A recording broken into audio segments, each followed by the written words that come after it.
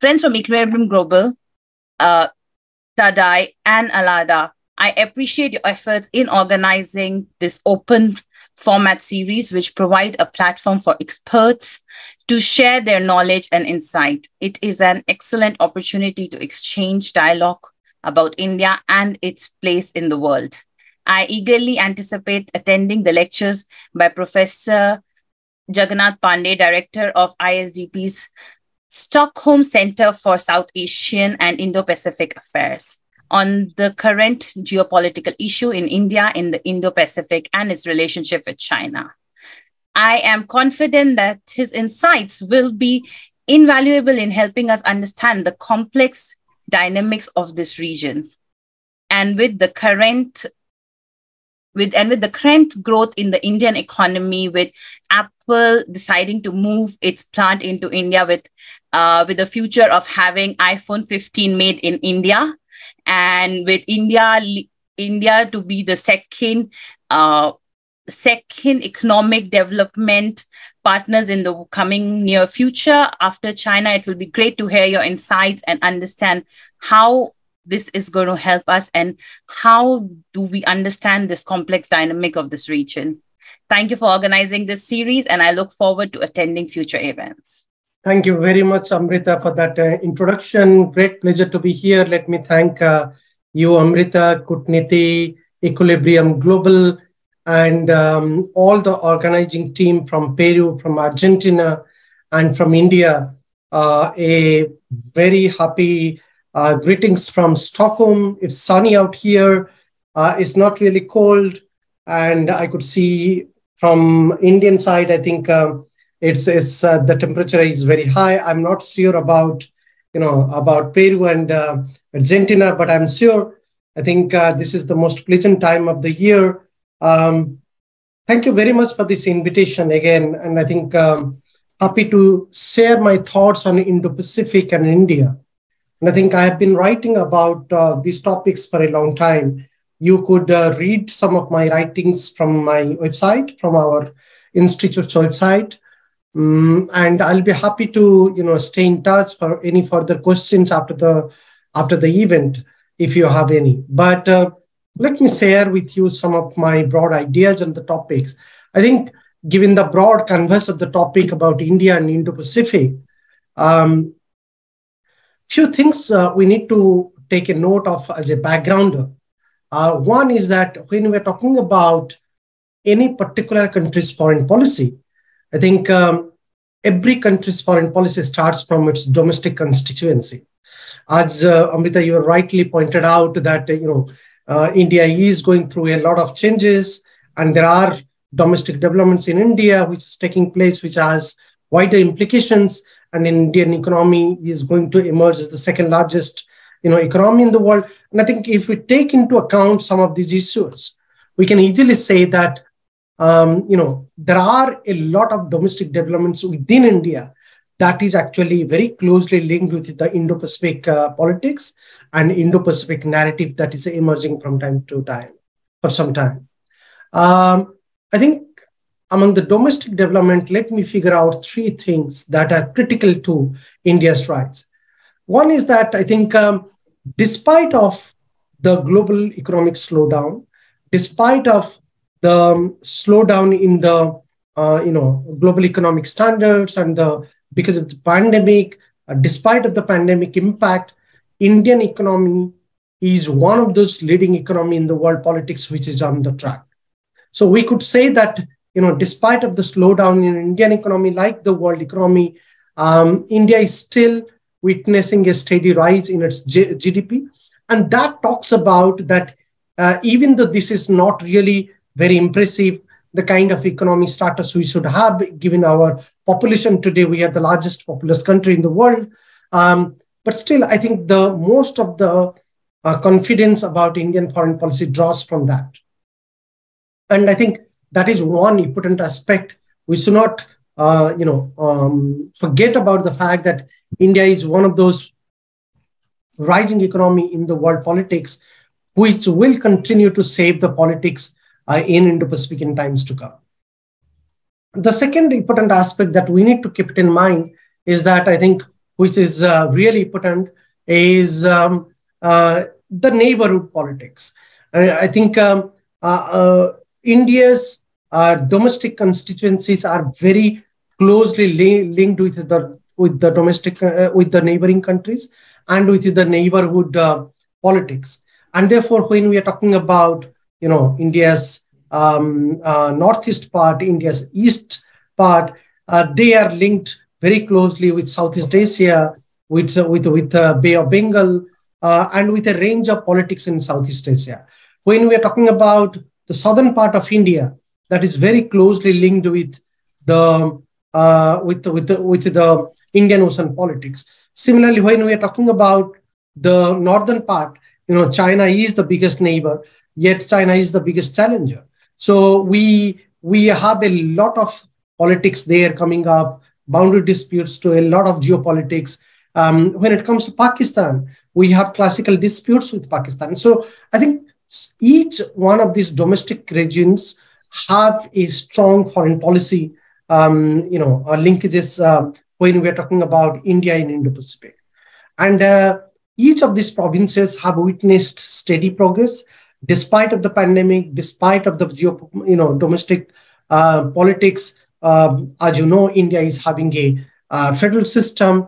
There is a government in the center. Not every state is having the same government. But still, despite of this disunity, despite of this versatilism in Indian federal system, I think when it comes to unity, national unity, all the domestic politics have shown some kind of resilience and some kind of unity in order to face the future. And to that context, I think that has a direct linkages with India's Indo-Pacific outlook. The third aspect is that I think India itself domestically emerging as a preferred destination for foreign direct investment. If we talk about the world economies, be it US, be it Japan, be it Australia, be it South Korea, most of the major economies in the world politics today preferring India as the preferred destination for the investment. And I think that itself making India a very, very attractive. There is a lot of infrastructural developmental program is going on within India. Road connections, rail connections, then we have a lot of connectivities developmental programs within the country, a lot of new infrastructural setups when it comes to educational institutions, when it comes to India's domestic constituency. So all of these things are positive indications for the international communities. And therefore, what we have seen that during the pandemic, a new narrative is emerging in India's favor that India could emerge as a central focal point for the alternative supply chain resilience, alternative supply chain networks. And today, we could see that every country in the world are thinking about India. India planning to take a leading position when it comes to global supply chain or Indo-Pacific supply chain. And I think some of these are the domestic developments. But when we talk about the international development, I think Indian foreign policy is continuously in transition, and there are a lot of new measures are being taken in Indian foreign policy, which should not be really overlooked. And I think I'll just flag out 5 key aspects in an Indian foreign policy, which is emerging recently, and it has a much more current, dimensions attached to it, and that has strategic and clear-cut linkages with Indo-Pacific. First, I think as we have seen under the current government in India, there is a special focus has been given to the neighboring countries. And Indian government, India is having a first neighborhood policy, even though there are a lot of debates that India's first neighborhood policy is not really going to be successful, and there are still very problems with the different neighbors.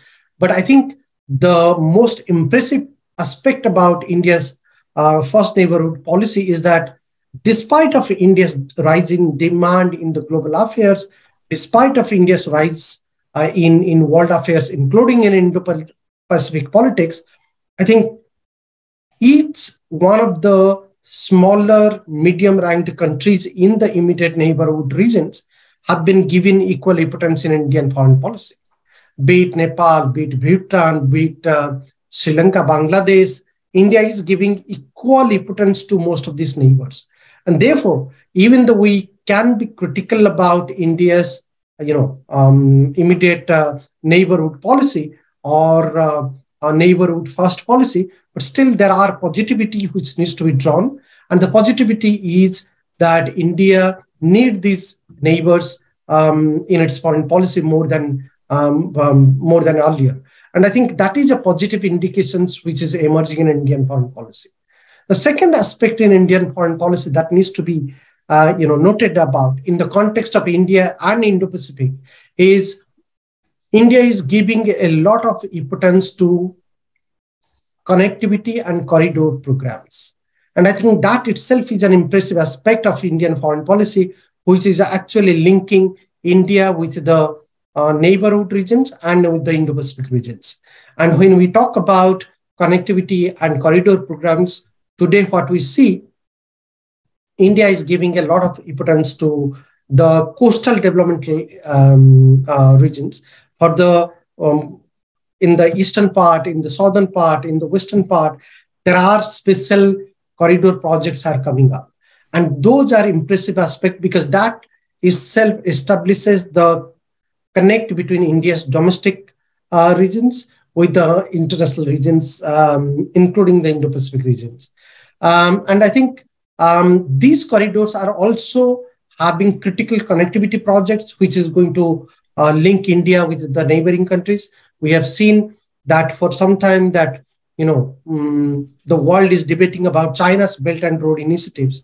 But what we are forgetting is that India is also having a lot of competitive connectivity policies, be it, the Spice India Spice Route projects, be it the Project Mosam, be it, the corridor connectivity projects or the, or the projects which are India is carrying out with Japan in collaboration with Japan in Northeast India, which is connecting to India's Southeast.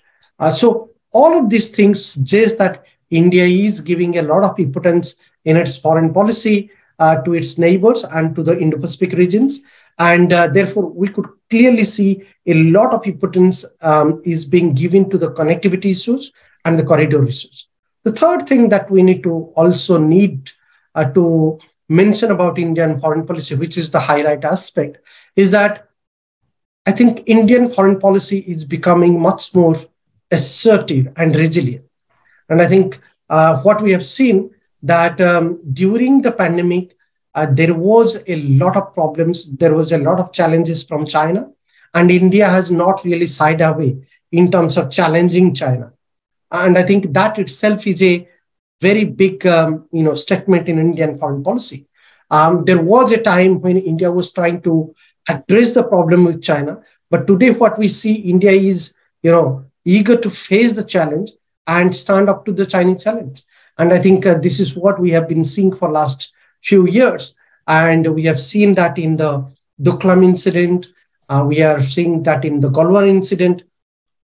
So in Indian foreign policy, there is a turf of aggressiveness and assertiveness, along with resilience. Foreign policy approaches are visible, and these are partly with regard to the China challenge.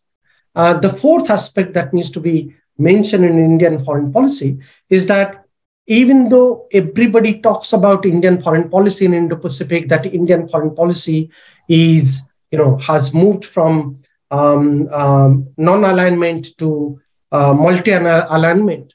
And I think within that multi-alignment, there is a specific focus about pointed alignment strategy. And I think you could read my articles. I have been writing about pointed alignment strategy for last 3-4 years.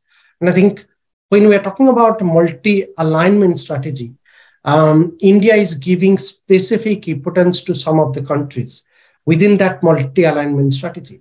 And within that multi-alignment strategy, some of these countries are being special focused when it comes to India's defense diplomacy, India's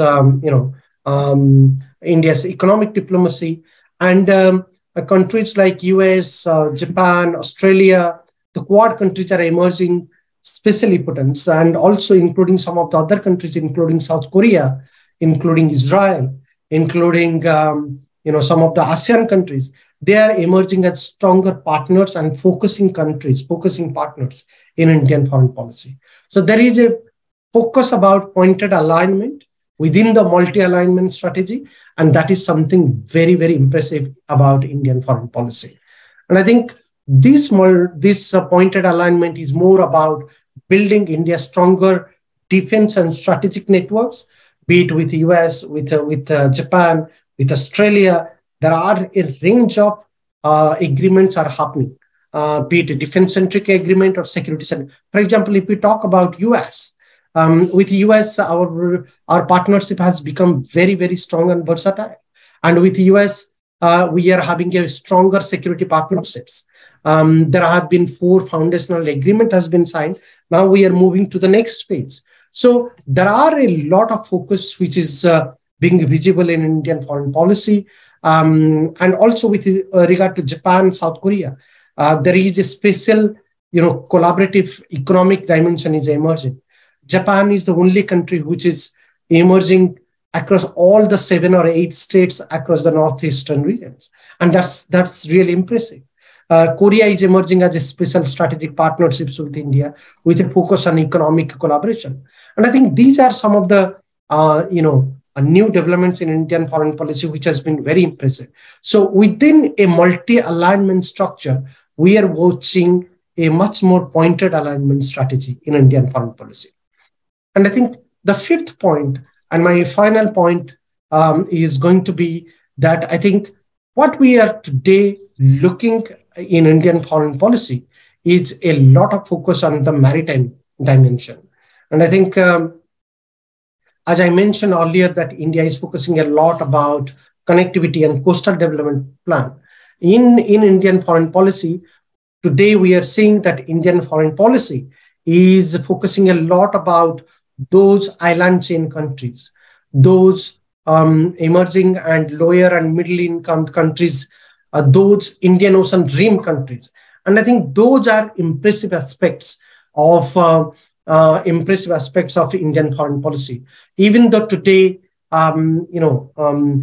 India is still yet to have a much more stronger navy that could cover the Indian Ocean to the Pacific Ocean. But I think India is continuously building up its ports, its stationing points across the Indian Ocean regions, and it is actually building up networks with smaller island countries all across the Indian Ocean.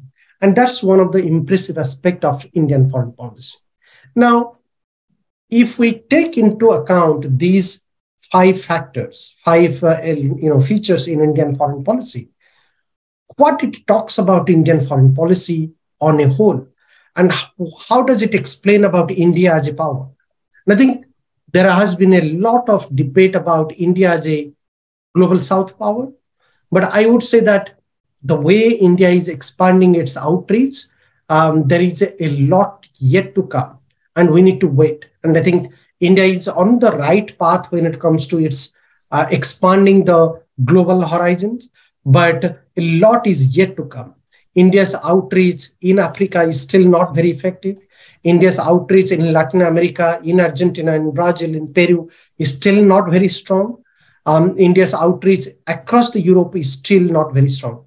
I am based here in Europe, and I could clearly see India's outreach in Europe is not really that strong. It's expanding, it's improving, but India is still yet to have a stronger outreach program throughout the Europe. So therefore, I think these issues are very critical to India's rise in global affairs. Unless we really see a steady expansion in terms of reaching to each and every regions in the world politics, I don't think India would be really in a comfortable position to talk about its global influence. And I think what is more important at this moment to remember is that India is still a rising power and India is still a progressive power. So when we are talking about the rising powers will continue to struggle, but they will offer progressive trends to world politics. And this is what we are seeing in Indian foreign policy. Even though in some of the regions like Southeast Asia, East Asia, Indian Ocean Rim, in the Indian Ocean regions, India is still having a very effective outreach program. But when it comes to the wider world affairs, India is still not really an effective power. And I think to that context, to that extent, I think India needs to really improve its outreach program, needs to stay connected with the far regions which are not geographically near to India.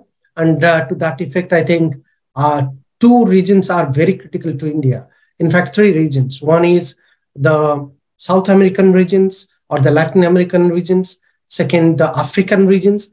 Third, the Central Asian regions. And I think these three specific regions are, of course, very significant to India's rise in world affairs. My final thought, I think, how do you see India in world politics from now on? I think India will express its voice. India will be much more vocal about global issues. India will be much more articulative about global conflicts. Even though on the Russia-Ukraine war, you have seen that India is maintaining some sort of silence and neutral position. But I know for a fact that there are a lot of back channel discussion is going on between India and Russia and Ukraine. So India will be taking position. India will be articulating and speaking up its mind in times to come. And I think that would only improve once India's economic growth is on the right track.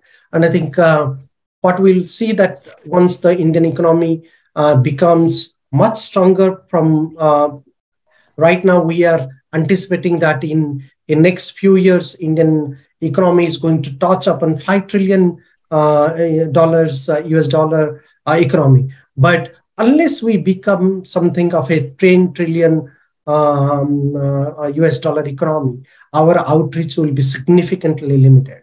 But with that note, I must express optimism that India's rise is in world affairs is becoming a global statement, and India is becoming the fulcrum of the Indo-Pacific regions. And the way we are positioning ourselves, a lot of positivity has to be drawn. And I think the China challenge will continue to emerge stronger. Pakistan will continue to be a weaker problem. But within this two classical problem, India will also face challenges about how to provide employment, job opportunities to its young populations, how to put its economy in order, how to really go about the growth and developmental plan. And I think much more than that, how to really compete with the Chinese outreach in Europe, the Chinese outreach in Latin America or in South America, and the Chinese competency and Chinese presence in Africa.